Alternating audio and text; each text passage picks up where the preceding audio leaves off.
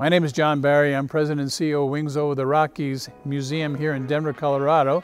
And we're going to go behind the wings on an epic adventure of how this airplane was built by students, and I'm going to get to fly it. Clear for takeoff. I hope they got this rivet right. Okay, all right, Dave. You know, you've been the leader of this whole project, you know, as we go along. So let's talk a little bit about the, what's the mission and what do we try to do here? The basic mission of what we've done is to fly the airplane that the students have built from scratch. The submissions, of course, are tool skills, working together on projects, communication, reading build manuals. And not only have students worked on an airplane and helped build this, but some of them have got our scholarships and are actually becoming pilots.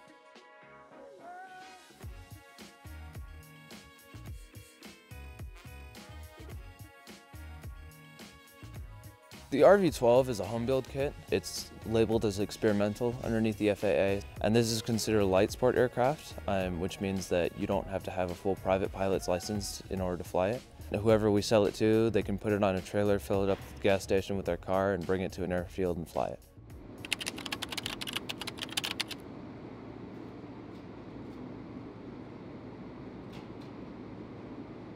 We're definitely on the home stretch now. We're really, really close. It's really exciting.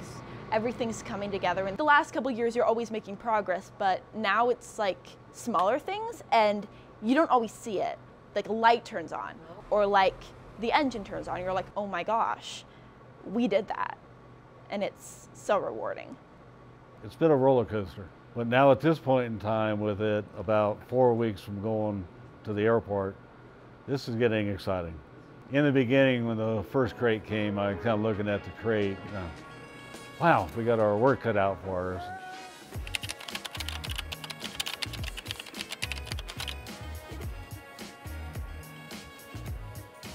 Trying to keep myself, you know, calm and all that stuff, because we need to get this done in the best possible way.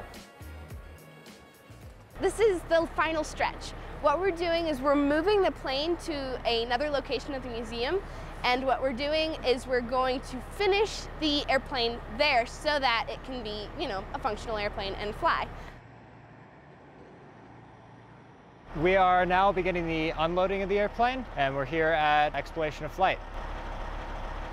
Hopefully we get it out in one piece, and then we can start working here on engine testing and hopefully get it flying. I think it's a really big day for us as students to get this airplane down to a real airport. If we can build an airplane, we can really do anything. The next things we have to do is just throw on the wings and run the engine test and avionics and all that, and then we'll be able to do the maiden flight.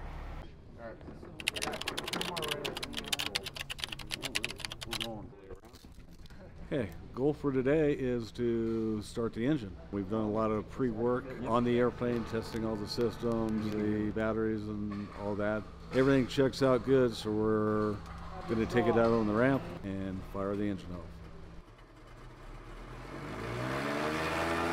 I'm really excited that nothing went wrong and everything looks okay, and it's really just a big old relief that it started well.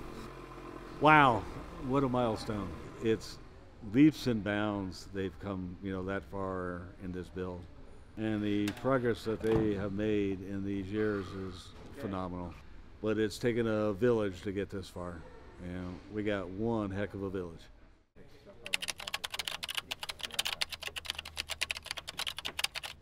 Today, January 5th, we're going to get the wings out of the wing racks that we have and install the wings onto the airplane. All right. One of the wings went in well, the other one is not quite fitting how it should be. Today it's just getting that perfect alignment between both of the wings and the two attachment points in the fuselage. It's the first time I've seen it with the wings on, ever, so, in the 2 years I've been on this build. Within the end of February, we should be able to fly. And obviously you have Mr. Barry coming down, making sure that it's okay for him, and since he's going to be the one flying it.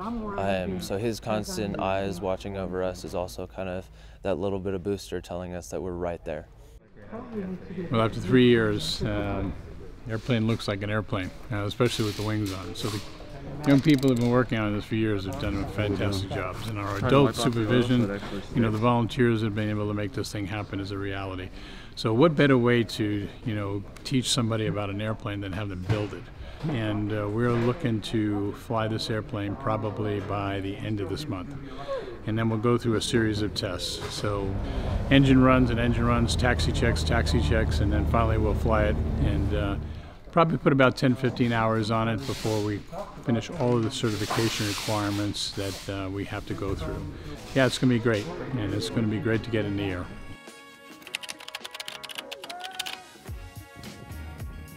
It's just really amazing to see it go from just like these boxes and these parts to like an actual plane. And that's just been such an amazing experience.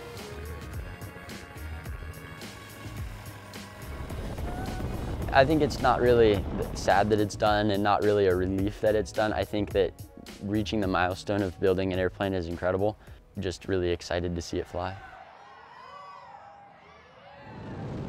We're at Centennial Tower, RV-12, November 1719 Whiskey, is heading to the southeast to the practice area for movers.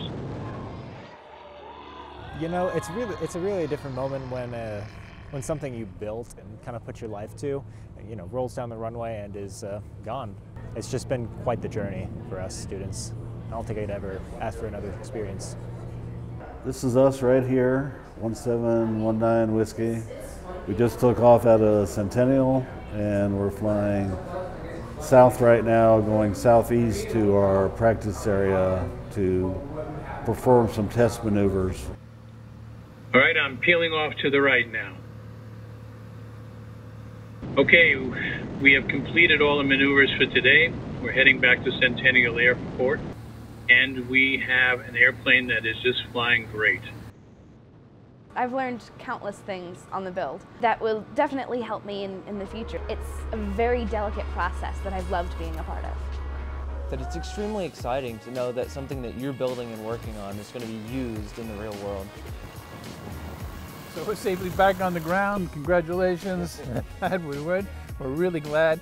Listen, if you haven't subscribed to Wings of the Rockies and Behind the Wings, please do.